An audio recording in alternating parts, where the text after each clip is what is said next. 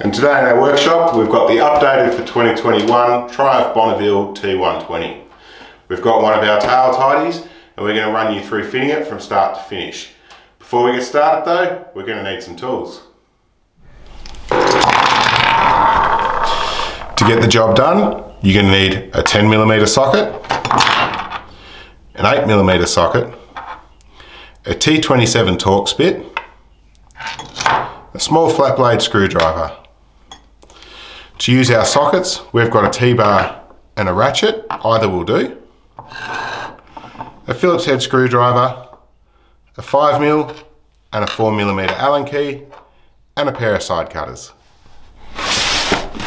In the box, you'll find the card with the link to this video, part of your new rear fender, a bolt pack with a bunch of nuts and bolts, we'll go through those in a second, your new tail light, the fender itself, and in the very bottom of the box,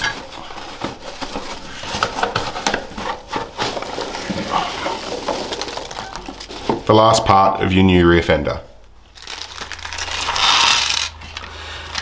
The bolt pack includes 4 cable ties, 5 M6 nylock nuts, 3 bullet crimp connectors, 5 M8 bolts, 2 large flat M6 washers and 1 small M6 washer, 2 short countersunk M6 bolts and 1 long M6 countersunk bolt. Now we've got everything we need. First step is to take our key and remove the seat.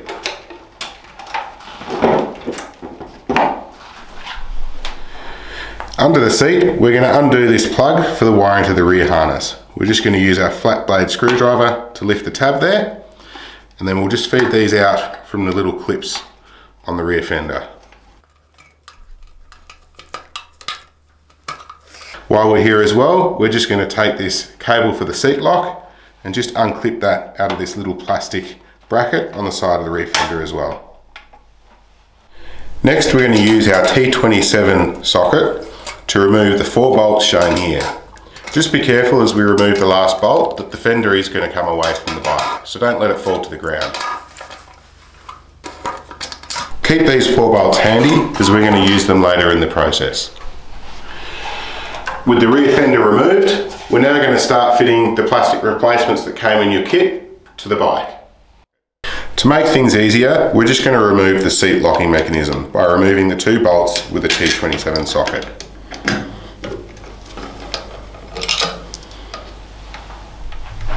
Next, take the lock cover that was supplied in the kit along with one of the M8 bolts. Place it over the lock and bolt it in place behind the shock using your 5mm Allen key.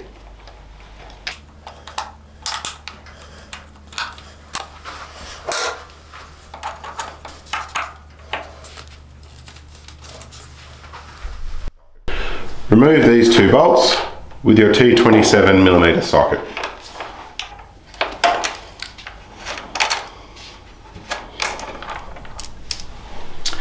Next, we take the smaller of the 2 plastic parts supplied in your kit.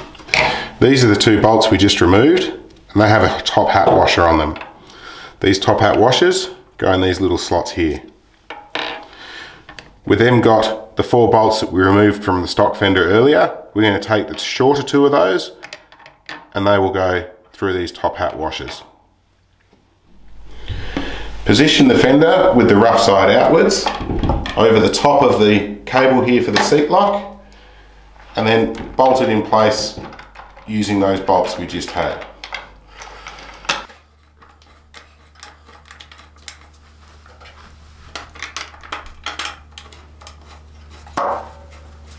We then use our T27 to tighten them right up. This will flex the plastic plate and that's normal.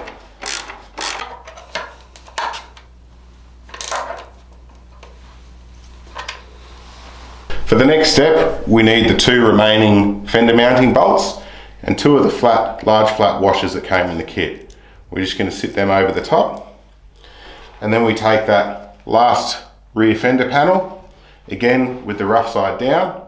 We're going to feed that in through the top here, and then take that bolt, that goes through this slot here, through the other panel, and then through the hole in the top here where the ECU mounts. We then take one of our nylock nuts. You will have to push on here a fair bit to get it through. We just want to get that nut started. Once we've got that nut started, we can do the same to the other side.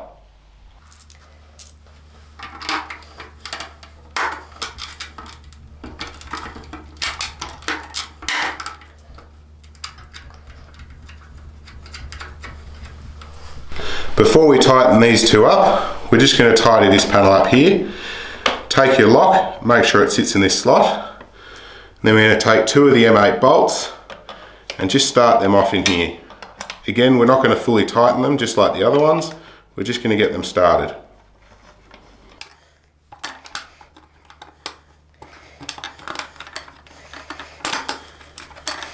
So now we can do these all up and do these 2 up as well.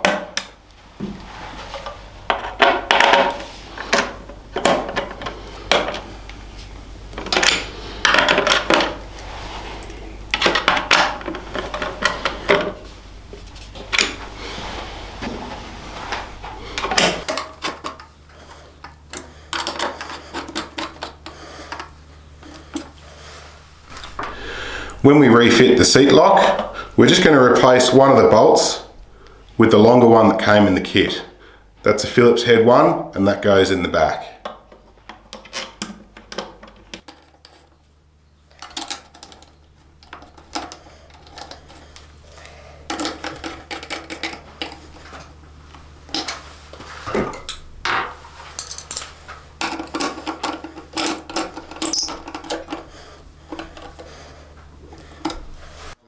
Before we move on to the rear fender, we're just going to remove these 2 top hat washers because we won't need those anymore.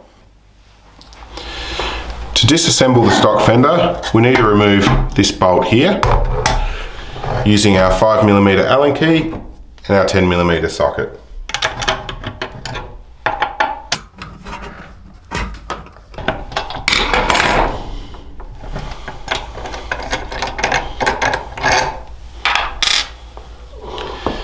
Then underneath the fender, we need to remove these 3 bolts here, and they're done with an 8mm socket.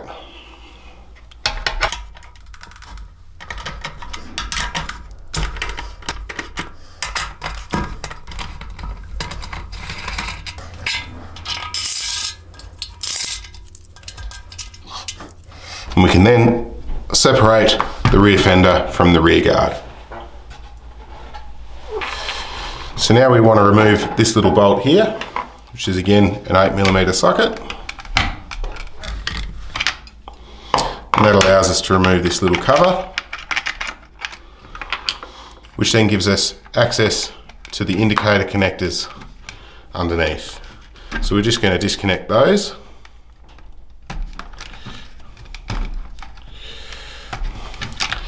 And then we're going to have to take this out. To remove the indicators, we just need to undo this bolt here, which is done with a 5mm Allen key.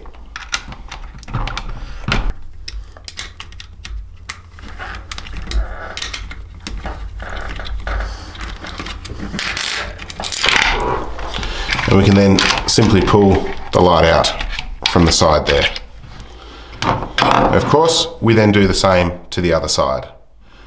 Before we continue to fit the indicators to the tail tidy, we need to take this loom and cut it halfway between the light here and the intersection here. Now unfortunately this is a pre-production bike, so we're unable to cut this one as it needs to go back to the shop, but we've done a separate video just up in the top corner here that will explain the process we use for doing these kinds of connections. Before we fit the indicators, we need to assemble the tail tidy. We're going to take the brake light bracket and the tail tidy itself. We've got our cable tie, the 2 countersunk bolts and the 2 nuts. We're going to start by feeding our cable tie through here, like so. And then we just want to feed that through so we've got this one nice and close to here. We can then fit this to the tail tidy. Then we're going to take one of our countersunk bolts, run that through there, and then fit one of the nuts to it. We do this to both sides, and then we can tighten those up.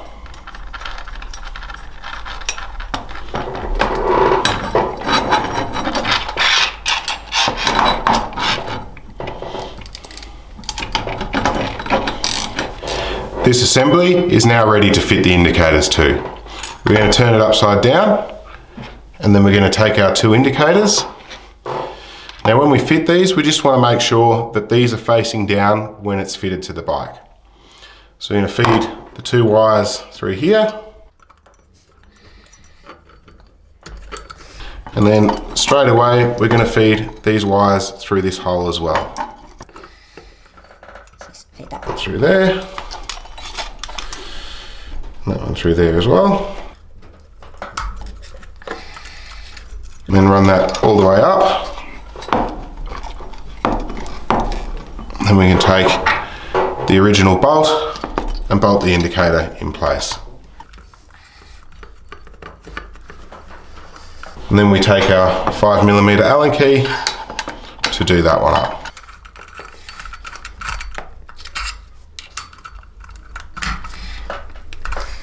And then of course, we do the same to the other side.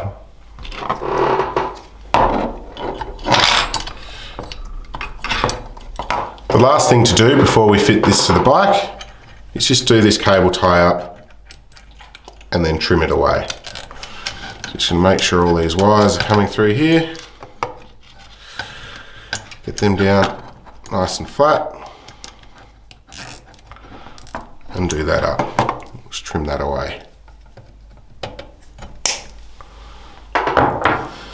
And this unit's now ready to fit to the bike.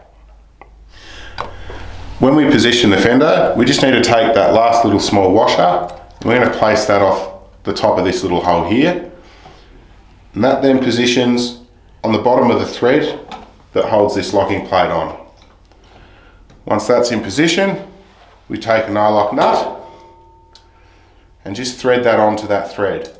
We're not going to do it up at the moment, just enough so that it hangs there. Using your 5mm Allen key, place the last 2 bolts in to hold the fender eliminator in place. Do these up tight.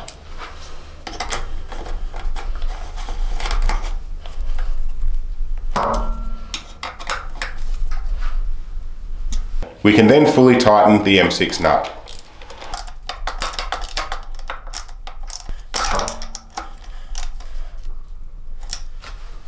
We're now ready to plug in the wiring.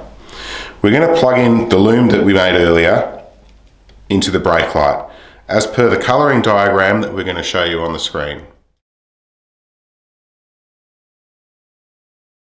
Plug in the indicators.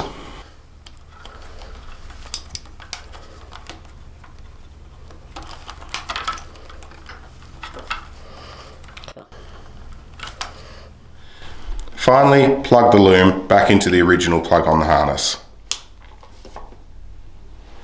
Now normally we would test all our lighting before we went any further, but because this bike hasn't gone through pre-delivery, we can't actually turn the ignition on and start it up.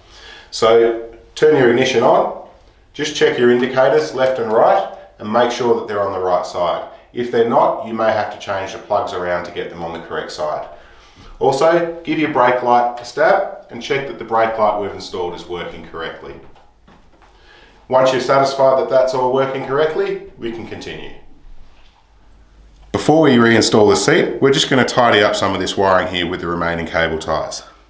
You'll find there's some holes here that are for this purpose. So just run the cable ties through them. And when it comes to this loom, you may have to get creative just to make sure you take up the slack.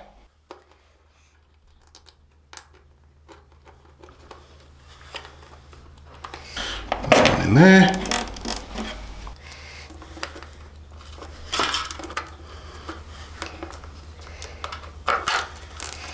And then once we're happy with the positioning, take our side cutters and just trim off the excess here.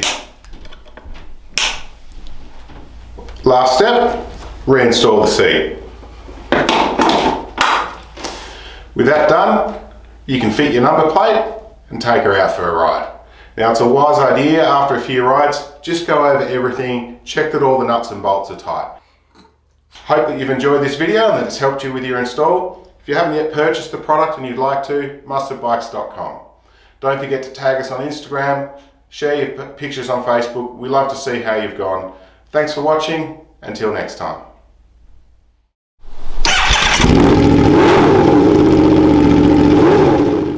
Now we've got everything together, the first step is take our key and remove the seat. Every time.